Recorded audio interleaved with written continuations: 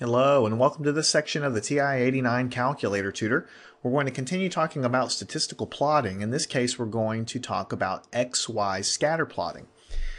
So basically, when we were talking about graphing functions, we had a function y is equal to some function of x. In the calculator, using the equation we put in there, it would calculate the values of y and x according to the formula that you give it in here, and then it would plot those values on a graph. Well, a statistical scatter plot, or an XY plot, is basically the same thing. It's just there's no formula involved. It's raw data that you collect that you type into a list, and then the calculator plots the points. So it's actually simpler than this function business we were doing earlier. The only catch is you have to have your data. You have to have XY coordinate points. So for the purposes of illustration, we'll kind of make up a scenario. Let's say you had a metal bar. Envision this metal bar going horizontal. Maybe it's like, I don't know, a meter long or something. And at the end of this bar, at coordinate 0, let's say, x is equal to 0, we're going to use the x coordinate to denote the bar is going to lie along the x-axis, so we'll be able to see how long the bar is. And over here at x is equal to 0, at one end of the bar, we're going to put a blowtorch. And we're going to heat up one end of this metal bar. So I think you might all agree that near the blowtorch, the temperature of the metal is going to be hot. And near the far end of the metal, it's going to be cooler. And everywhere in between, it'll just kind of gradually, the temperature will gradually go down, right? So you can actually do this experiment. You could go in a garage, put a metal bar up there, you could measure the distance in X, you could measure the temperature everywhere, and then you would have some statistical data, right? This is just one example. I mean, you could have a survey for statistical data where you ask questions or whatever. But I'm just trying to kind of come up with something that we can kind of wrap our brains around. So let's go into the apps menu, go into the data matrix editor, and create a new set of data. All right. So this is data in the main folder, and we'll just choose a letter A or something like that to save our data in. We could name it whatever. We could name it bar if we wanted to. Go ahead and hit enter. And now we have our data. So what I want to do is just think about how we want to set this up. I propose that we put all of the coordinates in this column and the temperatures in this column.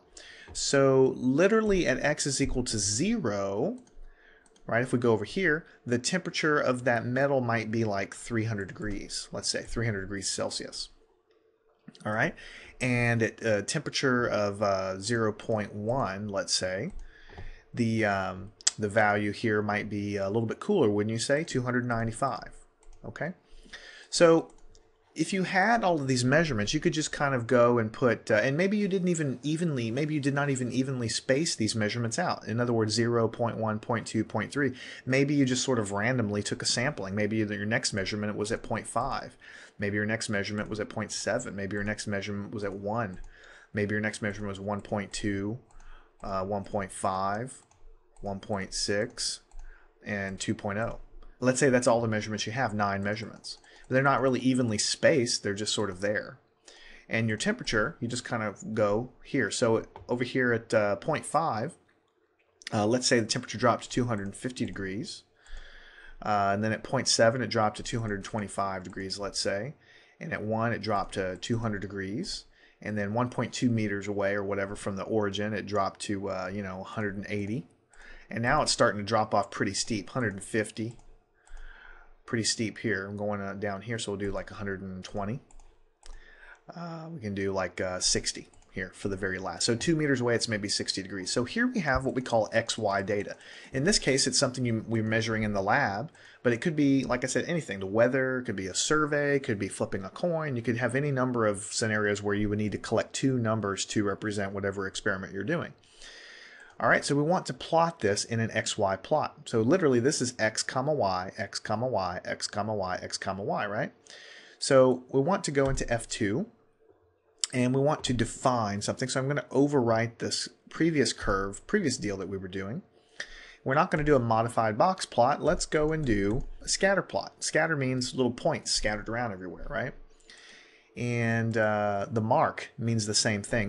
What is the tick mark going to look like on the screen? We can choose a box, we can choose a cross, we can choose a square. Let's just go ahead and leave it as a box. There's no reason not to.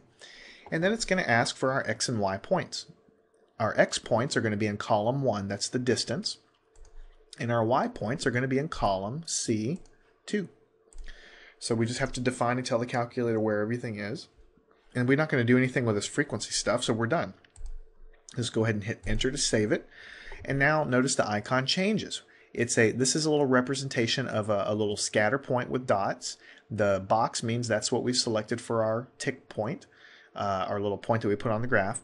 The X data is in column 1, the Y data is in column 2. So we can go ahead and quit out of this stuff and go back to the home screen.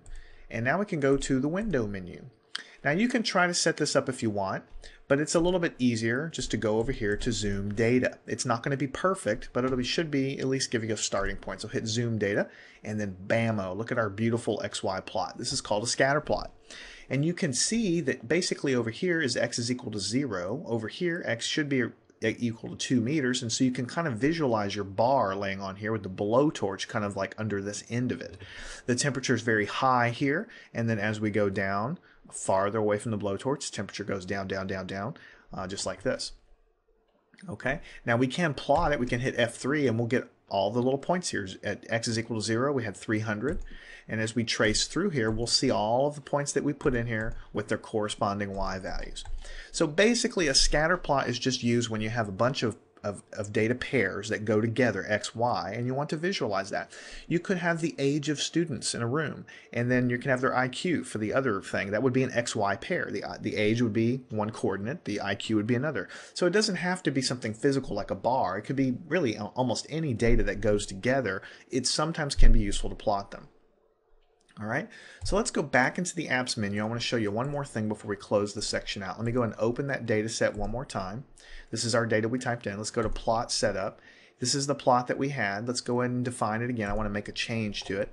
Instead of a scatter plot, let's go ahead and select an XY line. Okay, an XY line is the same thing as a scatter plot. It plots the points, but then it just draws a line between them.